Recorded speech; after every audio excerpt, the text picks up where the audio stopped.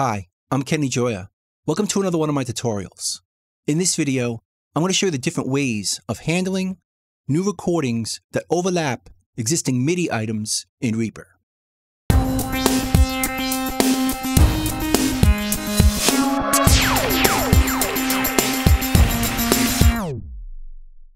Now, I've already made a similar video showing you how to do this with audio items, but in this video, we're going to focus on MIDI.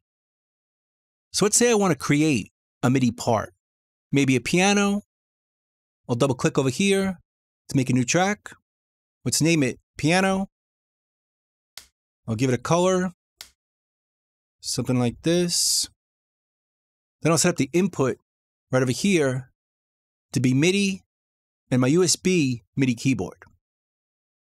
I'll turn on input monitoring and put it into record. Let's make sure we have level right over here. And we do. Now I'm going to put a VST plugin on this track. Now for me, I like to right click on this button and go to the effects chains to choose my favorite presets. I have them set up in folders. I'll go to piano, new piano. And this is that plugin.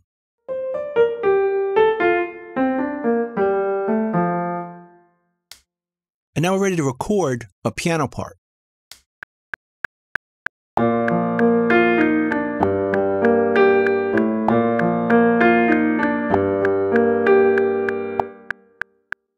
Now let's say I'm not happy with this and I'll record it again. By default, Reaper's going to create a new take, like this.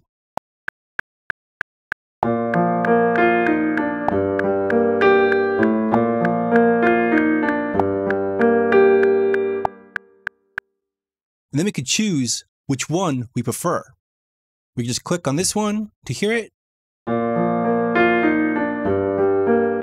Or this one. Or hit the T key to switch. And if we find a take we prefer, we can just right click it, go to take, crop to active take. And then it deletes the unwanted one, just leaving the take we prefer. And it'll work the same way for punching in. Let's say we wanted to punch in on the second chord. Let's create a time selection for our punch. Then switch the mode to record mode, time selection, auto punch. Now it's going to punch in just in this section.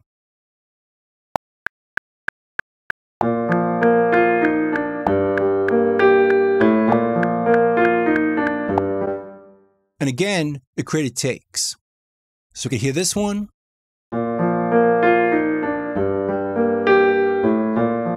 Or this one.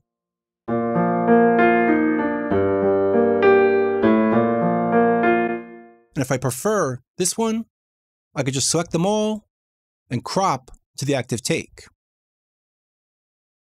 Right over here. Or I could hit the keystroke. On PC, it's Alt Shift and T. On Mac, it's Option Shift and T. Hit that keystroke, and it crops to the active take.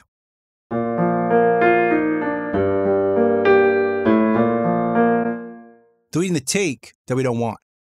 But we don't have to work with takes. If you prefer, we could switch to a different way of working.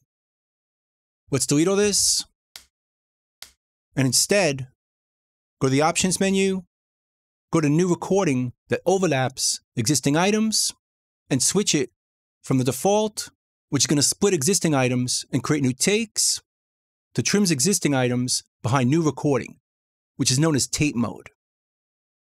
So let's do the same thing in this mode.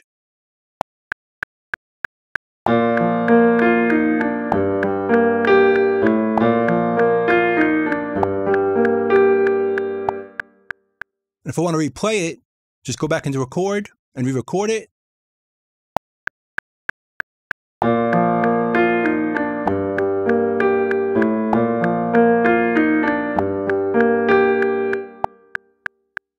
But this time, it didn't create takes. It just recorded over the previous one. It's not under here. Although we could undo it or redo it, but it's really not meant for comparing different performances. If you're sure you want to replace the previous performance, you want to use this mode. So you can just re-record without creating takes.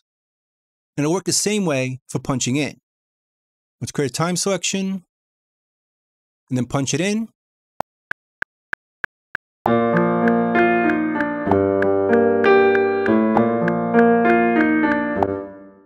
And again, it doesn't create takes. So if you're sure you want to replace the previous performance, just use this mode and avoid using takes altogether. But there's still another option we can choose, and that's layering. Let's clear all this. Let's go back to the options menu and switch it to this option here. Creates new media items in separate lanes or layers. Let's choose this. And now we can record multiple parts that'll play at the same time. Now when you use this mode, we want to change an option. So let's go to the project settings over here, go to advanced, and switch the item mix behavior to items always mix. This way we're always going to hear multiple items on a track at the same time. And we also want to turn on a different monitoring mode. Let's right-click over here and turn on Monitor Track Media when recording. This will allow us to hear the previous performance on that track while we record new items to it. So let's turn this on. But to make this tighter, let's turn on Input Quantize. On the track settings, we'll turn on Quantize Track MIDI Recording. We'll use eighth notes and quantize the note offs. This way it's going to quantize on the way in.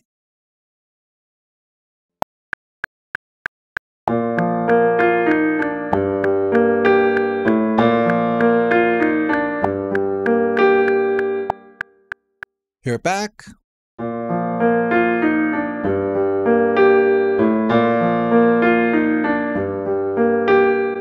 But now if we record on top of this, it's not going to replace it or create takes. It's going to add another part on top or layer it, like this.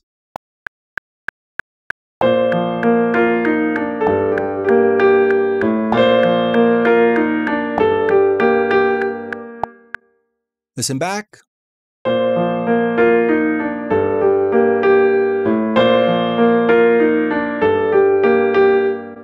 Let's create another one.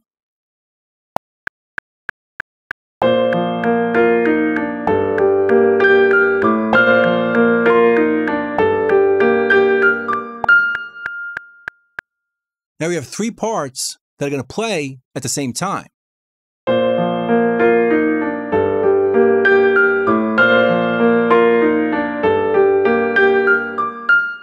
And we can keep them separate like this, or we can glue them all together. Just right-click and go to Glue Items, which puts them all together. Then we can edit them or treat them like one item.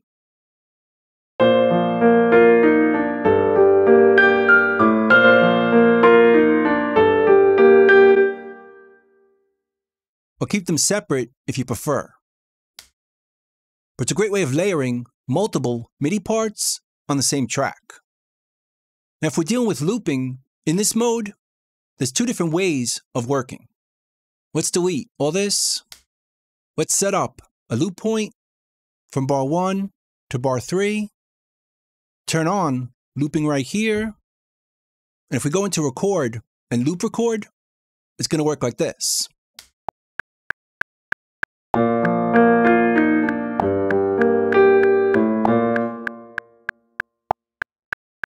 If we punch out of recording, we could see all the performances.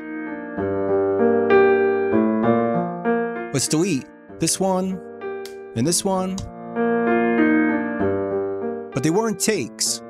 They were going to play on top of each other. But to add more, just go into record.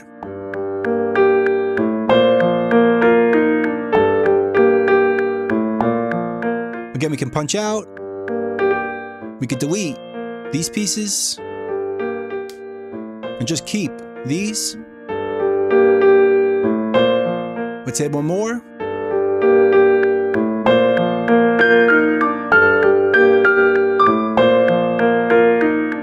Punch out, delete this piece, and this one, and this one.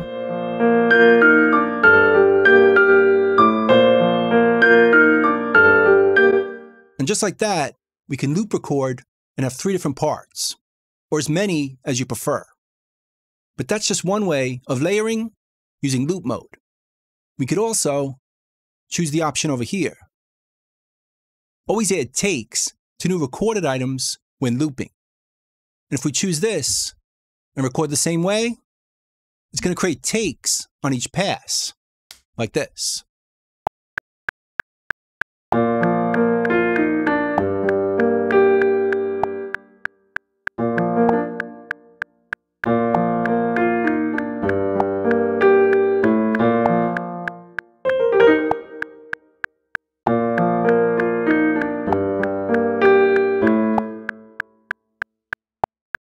Punch out a recording, just choose the take that we like, which is this one. Sounds good. Let's crop to the active take and punch back in and add parts.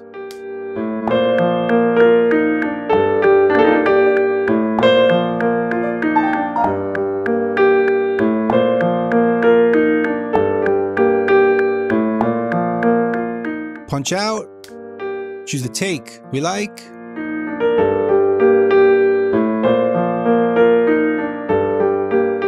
which is usually the last one, and then crop to it.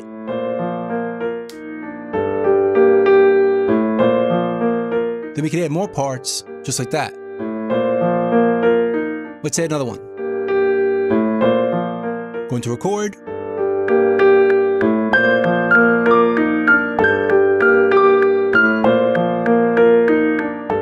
Punch out, choose the take,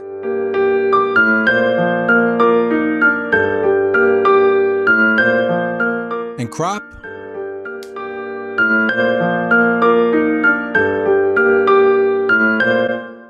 And using this method, we have takes, where we can choose the best performance of each one and just crop it, but still layer in this mode. It's pretty helpful when you're layering or multi-part recording with MIDI. So that's pretty much it. That's the different ways of handling new recordings that overlap existing MIDI items in Reaper. I hope you learned something, hope you could use it, and I'll see you next time. Thanks.